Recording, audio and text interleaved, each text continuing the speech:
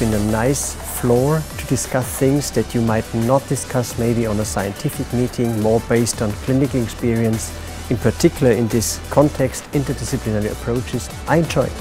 It was a huge success. It was full house.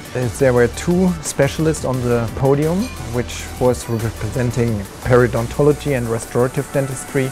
And we interact on the podium, but we also interact with the participants. And so I think it was a very fruitful lecture and very nice idea.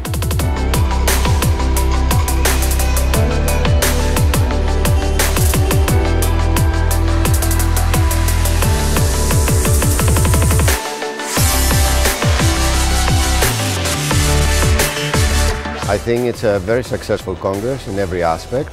The speakers, they really increased our understanding in biology, in surgical procedures, and also gave us a window through the future of digital dentistry.